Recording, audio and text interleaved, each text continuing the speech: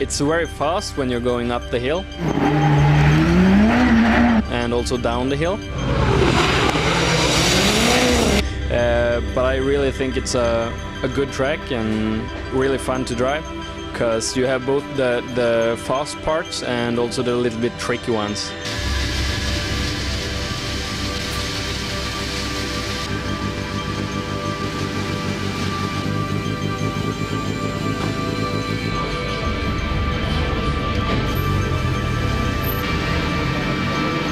First heat, I won my heat. I was doing very good times, I think, but the track was going faster and faster, and I was in the second heat.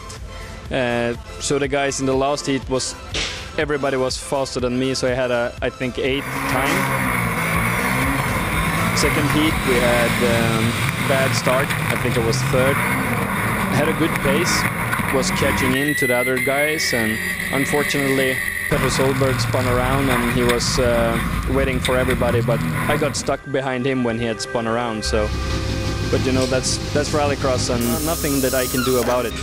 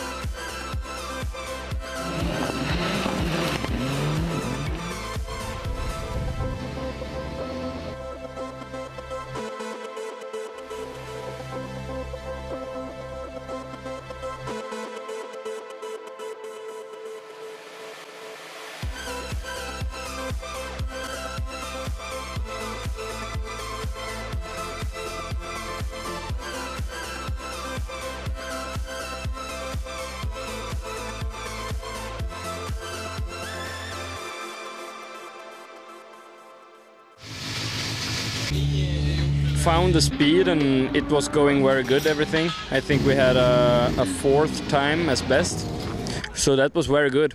And we went to the semi-final. We were 3rd into the first semi-final.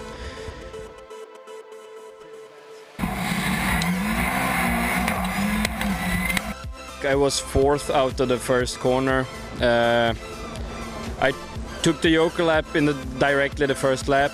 The lap after Knut Ove Børset took the joker lap.